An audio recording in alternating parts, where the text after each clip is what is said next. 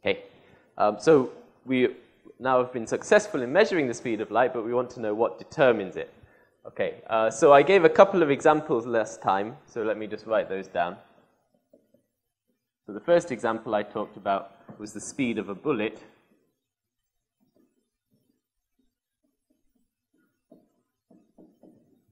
Okay, so suppose I've got a gun. Gun looks something like this. There's a gun, okay? Good enough. And then this gun fires bullets, and these bullets have a certain speed, right? So let's suppose that this gun fires bullets at 100 meters per second. Okay? Now, if I were to do an experiment where I run with the gun or drive a car with the gun, so here's me running. What do I look like when I'm running? Something like this. Okay, so I'm running and I'm holding the gun. Here's the gun. Okay, and again I fire the bullet. So let's suppose in this experiment I'm running at 10 meters per second, which is pretty fast. It's about as fast as Olympic sprinters run, but anyway. So I'm running at 10 meters per second. Then if I fire the bullet will have a speed of 110 meters per second, right? Relative to a stationary observer. So what this shows is that the speed of the bullet is determined relative to the gun, right? If the gun is stationary, the bullet has a speed of 100 meters per second. If the gun is moving with 10 meters per second, then the bullet has a speed of 110 meters per second. Okay? So in this example, can I write down here? I think I can. If I write here, can you see it? Not quite. Okay. Let me write. Okay. Because of this, yeah? Okay. Let me write it up here then. Okay. So in this example, the speed of the bullet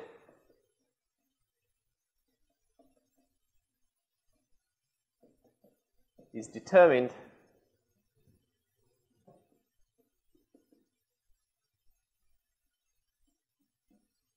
relative to the gun. Okay. So the speed of the bullet is relative to the gun. Right? If I change the speed of the gun, then that changes the speed of the bullet fired from the gun. Okay?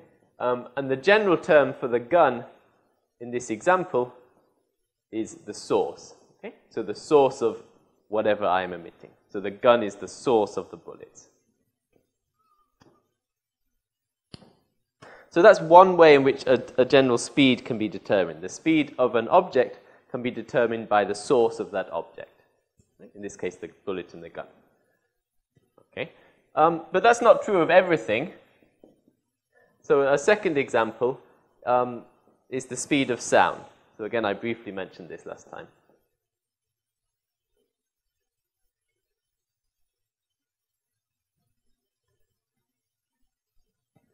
Okay, so let me draw some equivalent pictures. So here's me.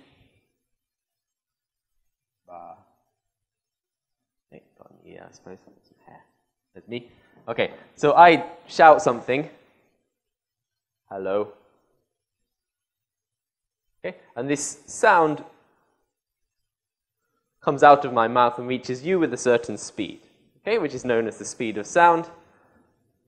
Speed of sound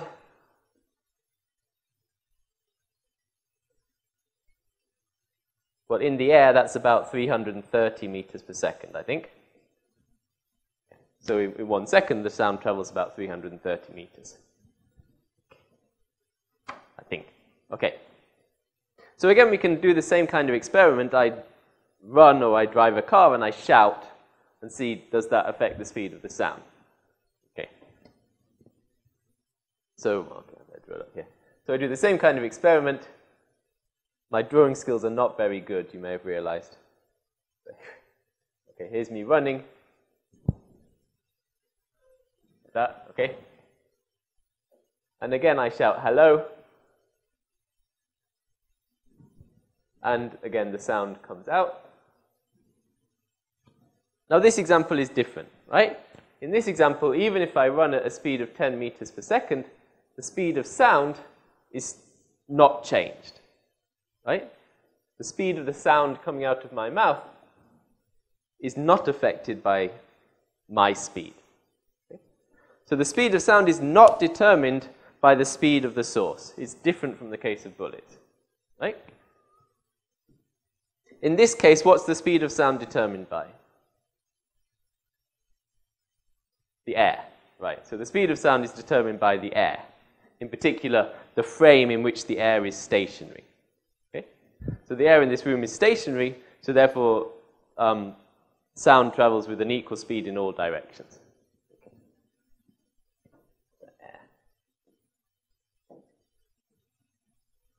Okay. So I used a couple of terms here which have a technical meaning, so let me just define them. The rest frame of the air means the frame, the observer velocity, for which the air is stationary. Okay? So the rest frame of the air in this room is just standing still. Right? It's not moving. Okay? Whereas if there was a wind, if we go outside and it's a windy day and there's a wind of 20 meters per second or something that way, then the rest frame of the air is 20 meters per second in this direction. Right? So rest frame just means the frame, the reference, in which the air is stationary, not moving. Okay. Also, we have a more general term than this. Actually, sound doesn't only travel in air, right? Sound also travels through water. It also travels through solids. Okay? It can travel through any kind of material. So the general term for this material through which sound travels is known as the medium.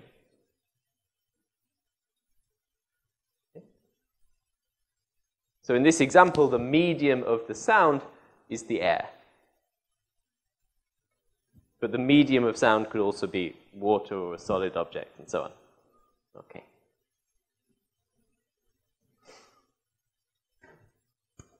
Right, so what I want to do now then is ask the same kind of question about light. Okay, how does light behave?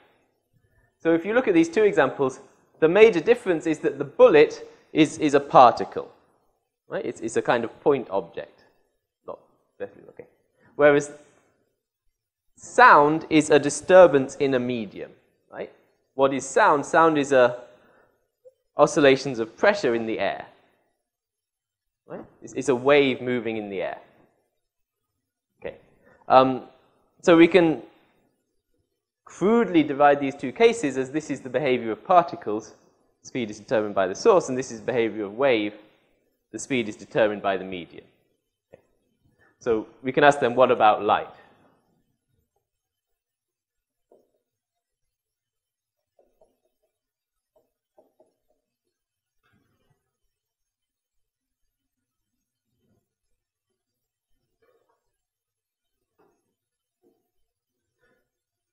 Now this question took a long time to be answered. Okay? As soon as the speed of light was known, people were thinking about this, right? But experimentally, it's a very, very difficult thing to test. And what we're going to talk about today is how was it tested. Okay? You know, in the case of a gun, you know, because the speed is about 100 meters per second, it's not too difficult to do that test. Okay? Because you just measure the time it takes for the bullet to move from here, say, over there. Okay? And you just measure the time. Speed is distance divided by time. Okay? But for light, the speed of light is 300 million meters per second, give or take. Okay? And this enormous speed means it's very difficult to do this experiment, right? Because suppose in the first example, if I run with a torch and see, does it change the light speed from this to this? Okay? That difference is virtually impossible to measure, right? Especially with the technology that existed 300 years ago. Okay. So therefore, there was a lot of time where theorists were trying to answer this question, but without any experimental evidence. So there was therefore a lot of kind of discussion. A lot of different theories were made about this. Okay. So I'm just going to describe what the main theory was. So in the 1700s, 1800s, a lot of experiments were done on light, okay? And the results of most of these experiments showed that light could be treated as a wave.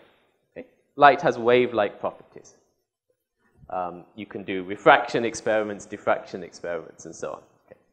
So therefore, the most natural thing to think is that if light is a wave, then it should behave something like sound, which is also a wave. In other words, there should be some medium of light, so some medium through which the light moves, okay? And the speed of this medium determines the speed of the light. So this was the most popular theory at the time. The only problem is, with sound, we can actually detect the air, right? It's quite easy to, you can feel the air move, right? But with light, we can see the light from distant stars and galaxies. And as far as we can tell, there is nothing very much in between us. Okay? So it seems like the light is traveling through empty space. It doesn't need air. It doesn't need any kind of material to travel through. Okay? So therefore, scientists invented something. Okay? So scientists at the time assumed that light was a wave.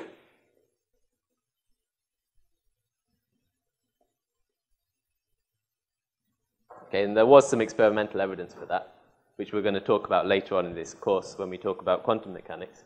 Okay, so they assumed it was a wave in a medium called the ether.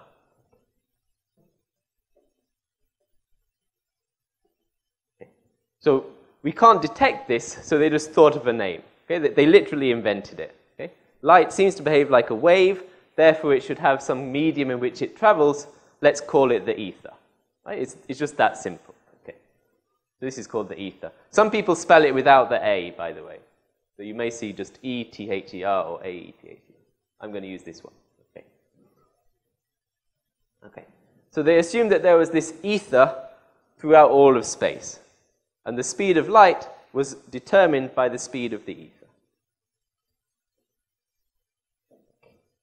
So that was the hypothesis, the most popular hypothesis of the time. But as I said, because the speed of light is so fast, it took a long time for this hypothesis to be tested. Okay, like 150, 200 years until they could actually test this hypothesis. Right, so I'm going to tell you about some of the tests of this hypothesis, but before we do that, I just need to do a little bit of calculation so that we can, so that I can quantitatively define how these experiments work. Okay, so the question I want to consider is the following. Scientists say that there's this ether that fills whole space. So I'm going to draw the ether just as some dots. Okay?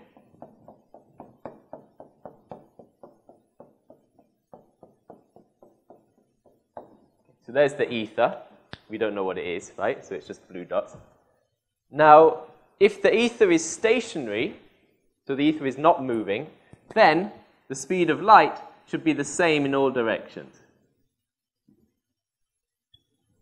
Right? So if the ether is stationary in space, then the speed of light should be c, the same speed in all directions. Right? In the same way that in this room the air is stationary and the speed of sound is the same in all directions. So stationary ether.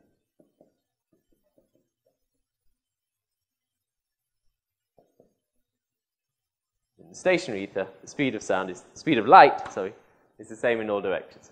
Now, imagine that the ether is moving. So imagine that the ether is moving this way with a certain speed, which I'll call u. So this is the ether velocity.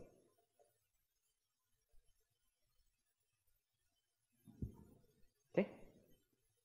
So now my little ether particles are flowing this way in space.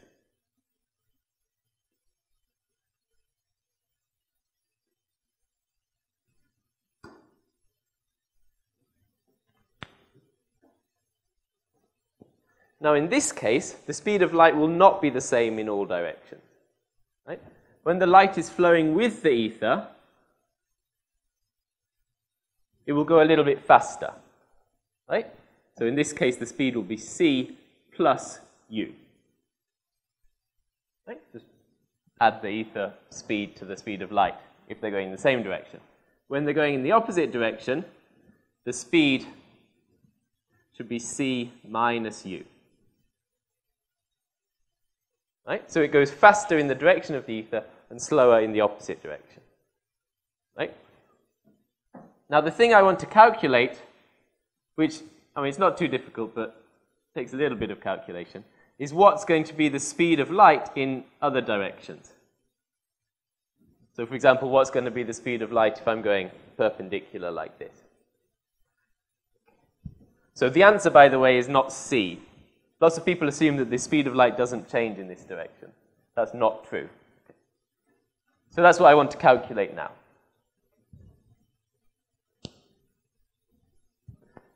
Right, so in order to calculate this, we need something which is known as a Galilean transformation.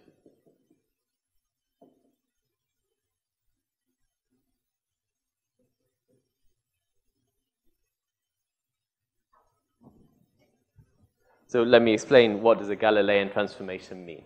Okay.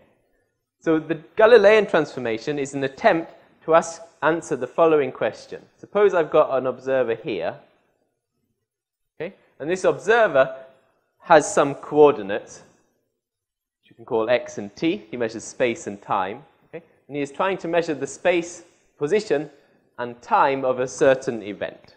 Okay? So he's watching something, and he says this thing is occurring at position x at time t. It doesn't matter what it is, right? So how does he measure that? Well, in order to measure the spatial position of this thing, he needs to have some apparatus to measure space. Okay? So we can give him a ruler, right? And he can use his ruler to measure the position, right? In order to measure the time at which something happens, he needs to have some apparatus to measure time. So we'll give him a clock as well. So this observer has a clock to measure the time of something and a ruler to measure the position of something. Okay. Now, the question we want to answer is the following. Suppose I've got another observer here who has the same setup, so he's also got a ruler, and he's also got a clock. Okay. But the second observer is moving in this direction with a speed u. Okay? So I'll use it like this. Okay. So two observers, but the difference between them is one of them is moving relative to the other. Okay. Now, if this observer we call S, he measures coordinates x with this ruler here and time t with his clock, then this observer, which is usually called S prime for some reason, he will measure a different position, right, because he's moving. So he will measure a position x prime, and he will measure a time t prime. Okay, so let me write something about that. And the question I want to answer is what position and time x prime t prime is measured by the other observer S prime. So this event, it doesn't matter what it is, just something happens over there. Okay? And both observers measure the position at which it happens and the time at which it happens.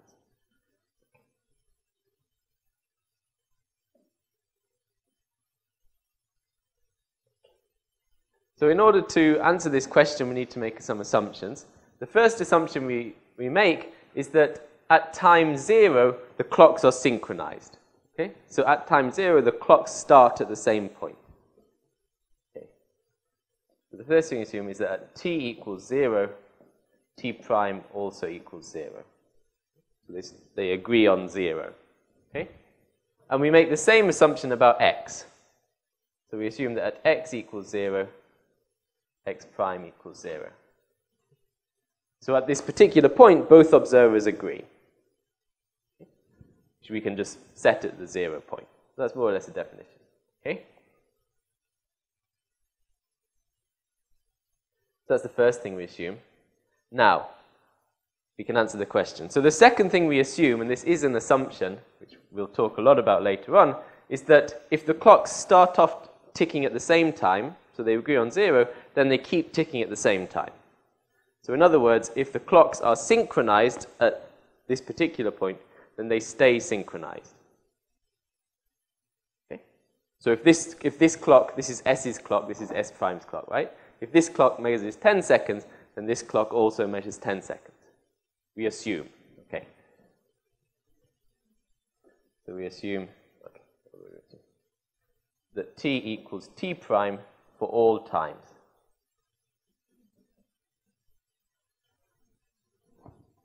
So in other words, the two observers agree upon the measurement of time. Okay. So then, the only thing we have to say, so we've said that t prime is just the same as t. The only thing we have to answer then is what's x prime. And this is also easy to answer. So at the time t,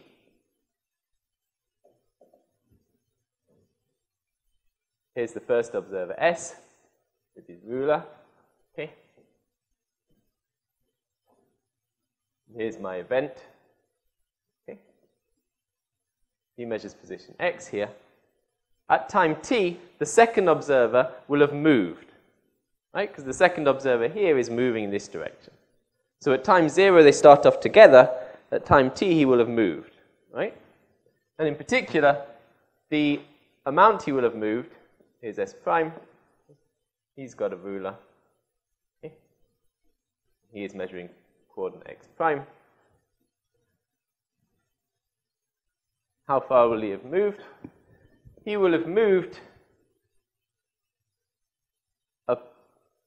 an amount u times t. Right? U is his velocity, t is the amount of time, so that's how far he's moved. Right? Okay. So therefore, just by comparing the distances, this distance here is x, this distance here is u minus t, so therefore, okay, so I haven't drawn it quite right. So we should really draw it from the start of the rulers, right?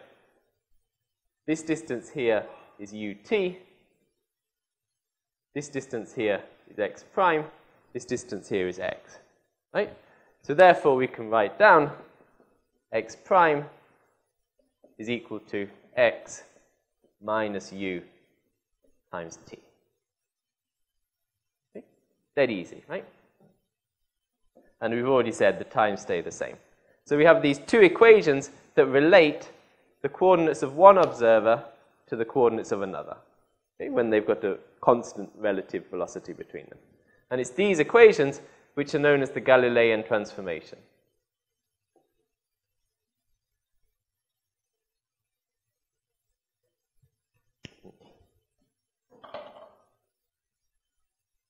Now, how does this Galilean transformation help us to answer this question here? Okay? So the obvious answer is that if my observer S prime sees this, sees the stationary ether, then the observer S will see that. Right? So therefore, this can be the S prime picture here, and this is the S picture. So provided we know how to relate velocities between S prime and S, then we can answer this question here. Is that clear? Maybe. Let me just say it again, because it's quite important. So imagine this is a stationary ether, right? And imagine that this is what the S prime observer sees as he's moving. So if he sees a stationary ether, then the S observer must see the ether moving with the S prime observer. Okay? The S observer will see the ether moving like this. So we can relate the velocities by relating the measurements of these two observers. Okay. So let's do that.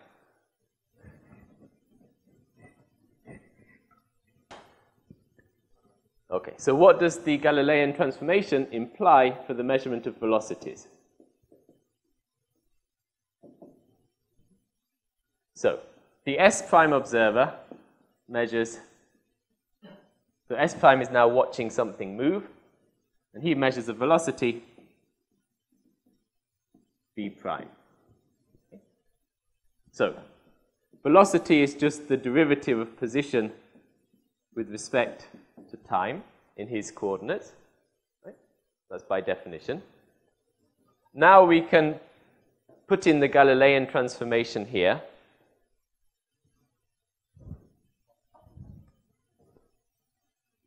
So GT, I'm going to use Galilean transformation. Right? So if you put in the results of the Galilean transformation, T prime is the same as T. So d by dt prime is the same as d by dt. Time measurement is the same. And x prime, we've written down there, is x minus u times t. Okay? Now, u is a constant, right? It doesn't depend upon time, so therefore d by dt of u times t is just u.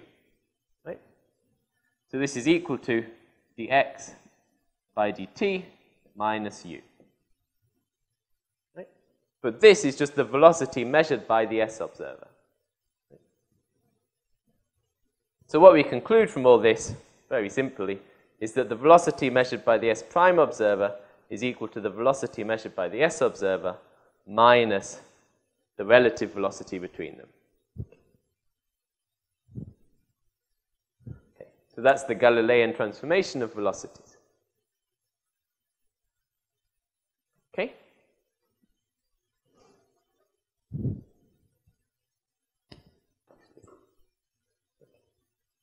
Right, so what does this mean for light? So, if S prime observer sees a stationary ether,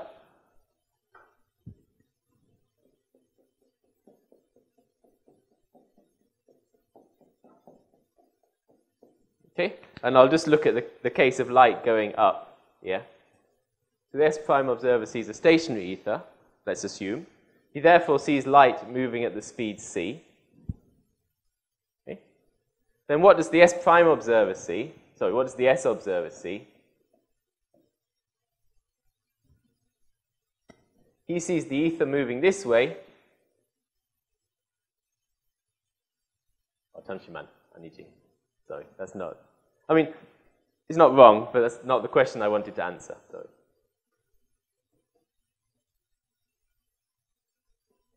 That's the ether. The question I wanted to answer is, suppose that the S observer sees light going vertically up, right? Then this light will have a certain speed which we can call v, and that's the thing we want to find. Okay? Now, what does the S prime observer see, right? Well, according to this formula, v prime is equal to v minus u. Okay? So therefore, he will see light going in a direction like this, and we can make a triangle out of this, like this, and this vector here is the vector v, which is the speed of light measured here, and this vector here is the vector minus u. So that's the result of this transformation here, right? V minus u. Okay? Now we know that in S prime frame, the ether is stationary, so therefore the light is traveling at a constant speed c. Right? Because if the ether is stationary, light is traveling at speed c. So therefore, we get a nice triangle which looks like this. This is v, this is u, and this is c. Okay? This is a right angle. So therefore, we can conclude that v is equal to Pythagoras' theorem, square root of c squared minus u squared.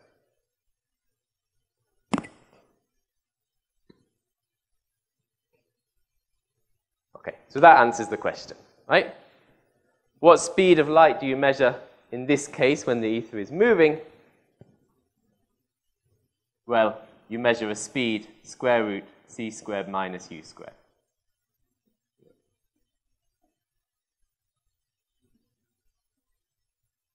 Okay.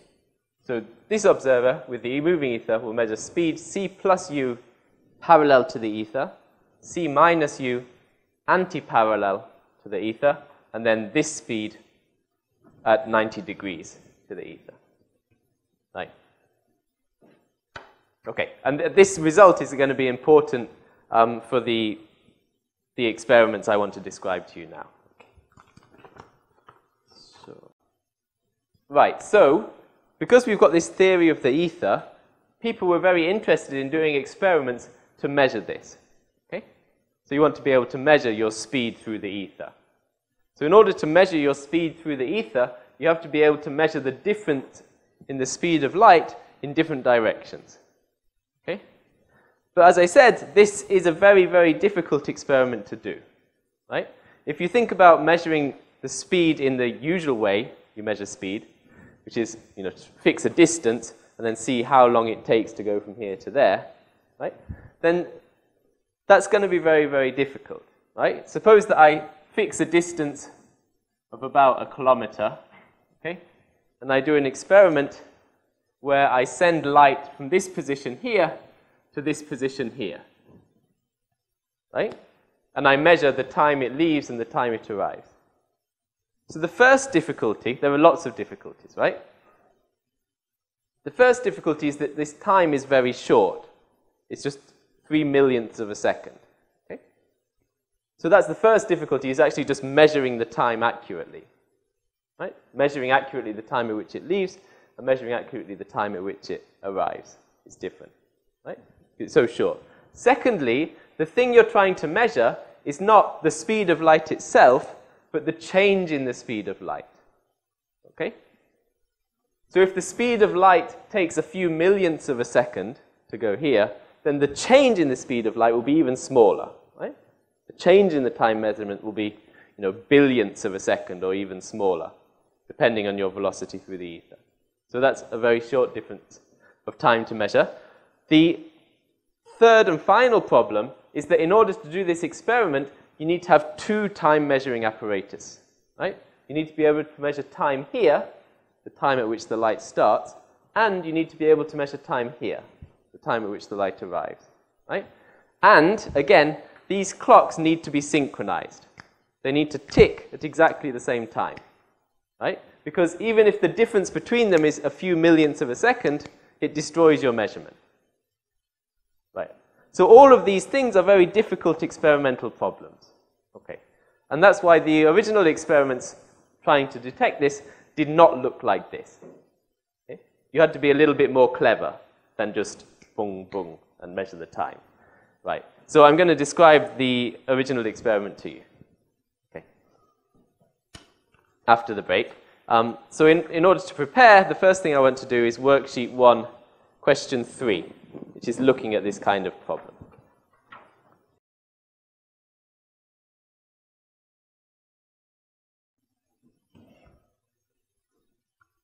Okay, so suppose the Earth is moving relative to the ether, so the speed of light is not the same in all directions, and a light beam travels between 2 mirrors and is reflected back along its original path. So there is a picture there to help you.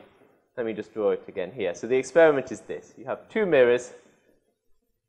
The distance between the mirrors is L, okay? And what you do is you measure the time it takes for light to move between these 2 mirrors here and then back in. So in that way, right? Now, already, you see we've solved one of the problems that I talked about. Because in order to do this experiment, you only need 1 clock, right? Because you're measuring the time it leaves and the time it arrives at the same point. So that's already an improvement. By using a mirror, we can get rid of 1 clock. So that's a big help. Okay. And we want to know how long it takes. Okay. So if the ether is stationary, then it's dead easy, right? If the ether is stationary,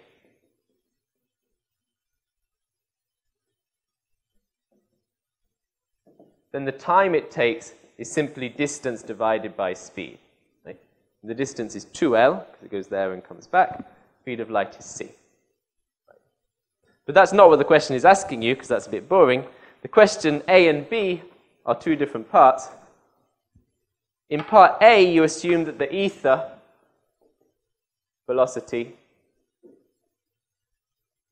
is moving parallel to the light with a speed v. So that's part A of the question. Assume that the ether is moving this way. Okay? And part B of the question is assuming the ether is moving this way.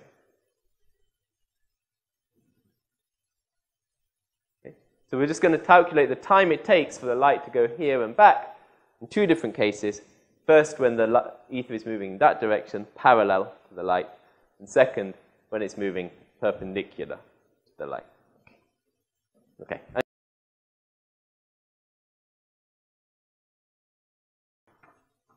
So note, in particular, T1 is bigger than T2, right? So if you're moving parallel with the ether, that's a bit slower than moving this way in total time, right? T1 was going this way, T2 is going this way. So T1 is bigger than T2. Yes. It is U squared, thank you. Yeah, it's right on the worksheet, yeah. Okay. Okay. And then finally, let's do part D. Part D says find the velocity u, as we call it here, for the total time difference to be 1% of the total time. Okay. So we want that Lu squared over c cubed is 1%. 1% is 0.01 of the total time, which is approximately 2L over c. Okay, so we want to solve this equation for, 2L over c. We want to solve this equation for u. So this means that u squared is equal to, L's cancel, so we get 0.02 times c squared, so therefore u is equal to the square root of 0.02 times c, okay, which is about 0.14 times c, which is, okay, 4.2 times 10 to the 7 meters per second. Sorry, if you can't read that.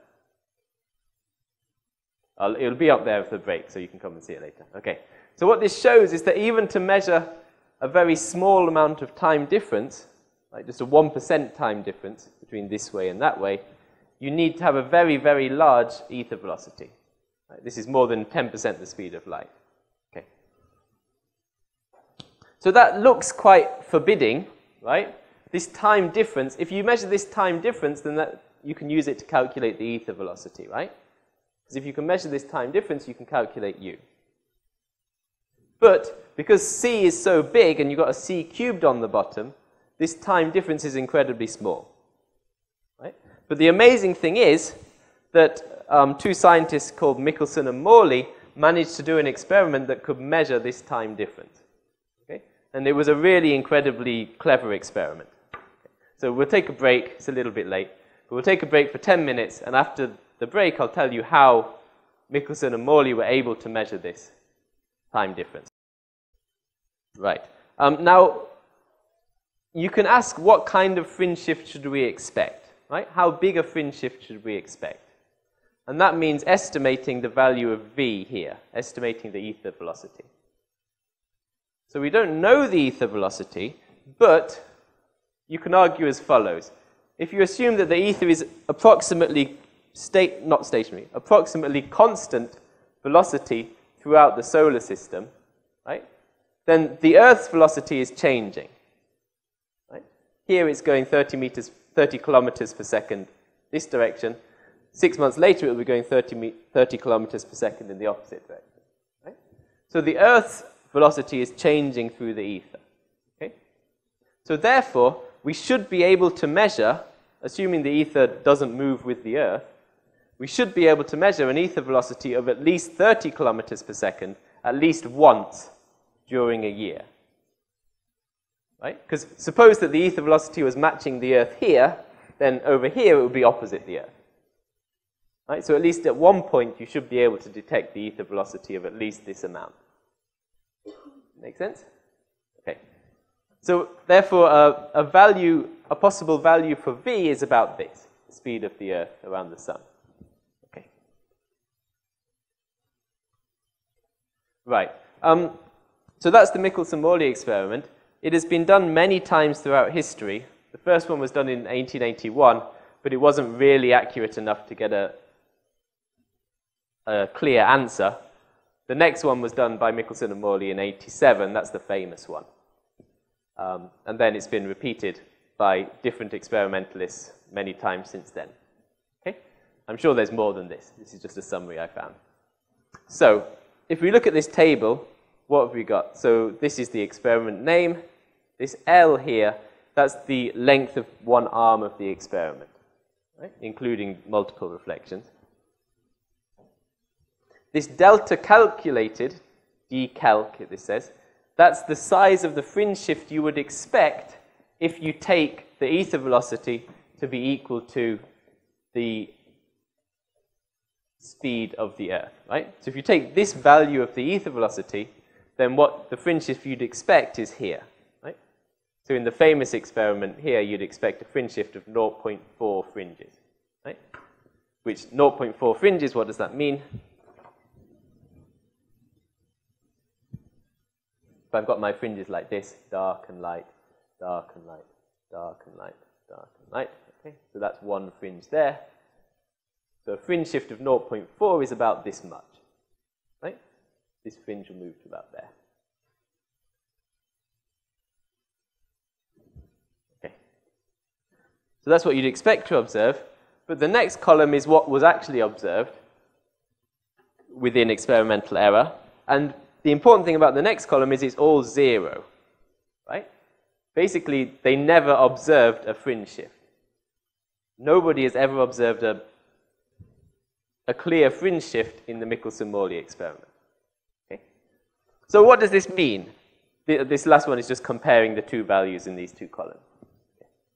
So if you never detect a fringe shift, then that means that the ether velocity is always 0. Okay? So the clear result of the Michelson-Morley experiment is that the ether velocity is always 0 throughout the Earth's orbit. Right, so the Michelson-Morley experiment, as I said that the ether velocity is always 0 relative to the Earth. What this must mean is that the ether is going around the sun just the same way as the Earth is going around the sun, right? So the Earth's velocity always matches the ether velocity. That's the only way you can explain the experiment using the ether, right? But luckily, there was already a theory of the ether which was known as the ether drag hypothesis, or the total ether drag hypothesis, this one is. And what it said is that the ether should be dragged or pulled by matter, okay? So even if the ether is stationary in the solar system, once it gets into the Earth's atmosphere, the ether will be pulled along by the Earth, okay? So that's drag. Drag means that, right? Drag is like this, right? That's dragging. So the ether is dragged by the Earth. Now, if this is true, then you can very easily explain the Michelson-Morley experiment, right? Because you're doing the experiment on the Earth, and on the Earth, the ether is being dragged through the Earth's atmosphere. So therefore, you never measure any difference between the ether velocity and the Earth velocity. Okay, so that's one way you can explain it. Unfortunately, there are other problems. So the ether drag hypothesis explains the null result of the Michelson-Morley experiment, but there are some other things it cannot explain. Okay, so I'm going to tell you about one of these things.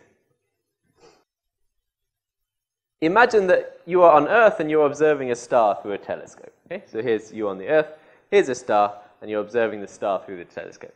You can see the star because light from the star is going into your telescope. Right? Pretty simple. Right. Now, what happens if the Earth is moving relative to the star? Okay. So suppose that the star is stationary in this reference frame and the Earth is moving relative to the star. Now, if I do the same thing again, there you go. We're having this problem again, aren't we? Okay, I'll use this. Okay. If we do the same experiment again, you see that something dodgy happens, right? Look at the light, the ball of light from the star. It goes in through the side of the telescope.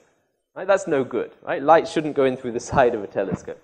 So in fact, if you want to see this star, what you have to do is tilt the telescope, right? If you tilt the telescope, then the light goes in the front. Right? But that means, even though the star is actually up here, if I want to see the star, I have to look over here, right? So the apparent position of the star is different from the real position of the star if the Earth is moving, right? And this effect is known as aberration, okay? The shift in the apparent position of stars due to the motion of the Earth is known as aberration, okay? And you can actually, it's quite easy to calculate a formula for it. The angle theta here, the shift in the star's position, should be approximately equal to the Earth velocity divided by the speed of light.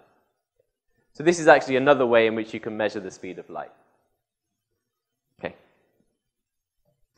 One way this is often explained, by the way, is if it's a rainy day, suppose it's a rainy day and the rain is coming down from the sky, right? If you are walking through the rain, then your front gets wet and your back is dry, right? Because the rain is, relative to you, the rain appears to be coming in like this. Right? So it's the same effect. Right? Because the Earth is moving, although the light is really coming straight down, because the Earth is moving, it looks like it's coming at an angle. Right. So that's the effect of aberration. It's a real effect, and you can observe it experimentally. The problem is that if the ether drag hypothesis is true, then it doesn't exist. Right? Because suppose that the ether drag hypothesis is true, that means close to the Earth, or at least within the Earth's atmosphere, the ether will be dragged along with the Earth. Right? That means when light from the star, again, we're having this problem. When light from the star enters the ether, it will be dragged along in the direction of the ether. Right? So it won't go in a straight line, but once it enters the Earth's atmosphere, it will be bent along like this. Let me show you that again. So move in a path something like that. And in this case, it's clear, hopefully, that you don't get aberration. Right? Because in this case, the motion of the Earth exactly matches the motion, the change in the direction of the light. Okay. So if the ether drag hypothesis was true, then we shouldn't observe this effect of aberration, but we do. Right. So that left us in a bit of a trouble. So we have these two experiments, the Michelson-Morley experiment and these aberration experiments.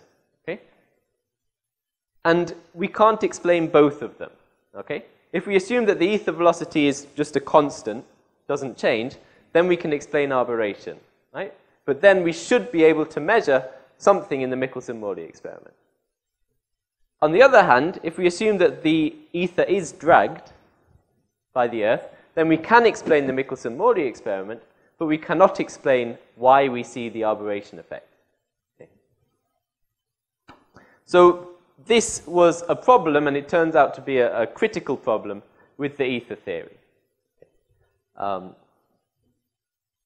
this sets the stage for special relativity. Okay. So I can summarize then just briefly. We started this class with the idea of the ether. Okay. The light has a certain speed. Its speed must be determined relative to something. And that thing is called the ether. Okay. So that theory has been around for hundreds of years. Just in the 1800s, people were able to test it, okay? And when they tested the ether theory, there were lots of problems, okay? There was no single ether theory which could explain all of the experimental results. And this problem eventually led to the theory of relativity, okay? Which is what I will start explaining on Thursday's class.